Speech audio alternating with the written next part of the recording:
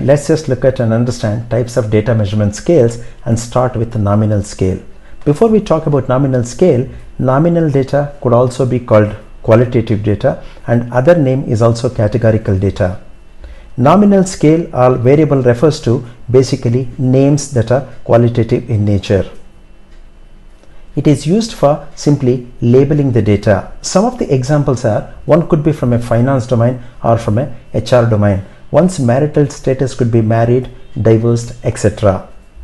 Let's move on to ordinal scale. Ordinal scale is nothing but a variable which derives its value from an ordered set of data, which will be basically recorded in the order of magnitude. For example, I could use a Likert scale to do a survey to capture the feedback of my viewers for this video on a 5-point scale which is finite.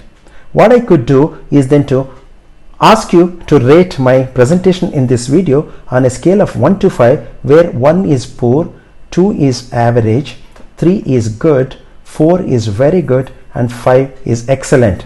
So here what we want to know is simply 5 is better than 4. That means excellent is better than very good. 2 is better than 1. That means average is better than poor. What I cannot say does not make sense is this. I cannot do an operation like 2 minus 1. That means average minus poor is simply meaningless and does not make any sense to do such operation. Let's just move on to interval scale. Here the variable gets its value from a defined interval set.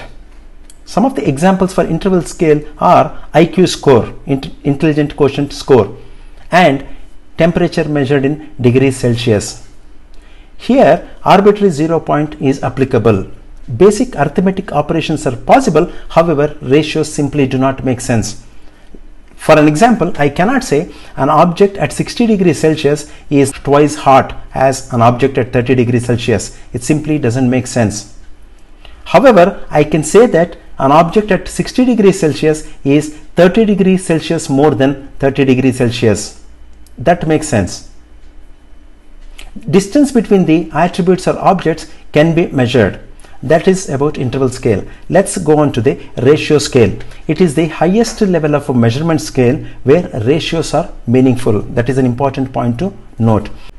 Most variable come under this ratio scale. All arithmetic operations possible, and it will have a fixed 0 point.